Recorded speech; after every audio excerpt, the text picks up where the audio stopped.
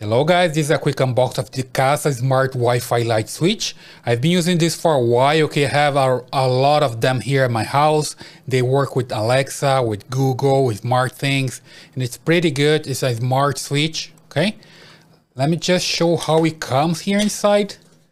So see what you get. So here's some wire nuts, so you can do the installation.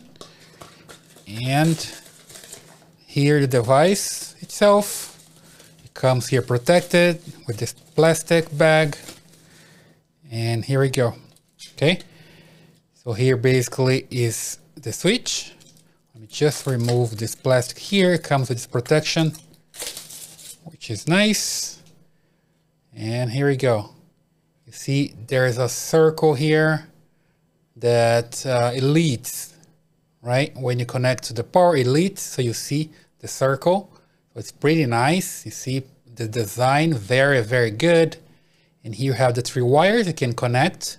So basically you have here the line and the ground in neutral, right? Pretty easy. The setup is very basic, pretty easy to install, okay? And here, every time that I install, I can remove the plate, install, and then put the plate back into place. Okay, pretty easy. And what else I have here in this box? I have here some wire labels. So you can label your wires like line, load, neutral, and ground. Okay, and here is the way that you can use the app.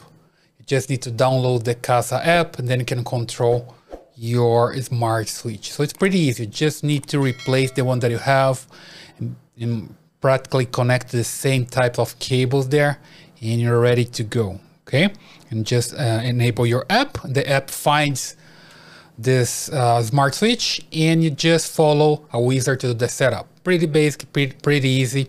I've been using this for a while, and I like it and I recommend it.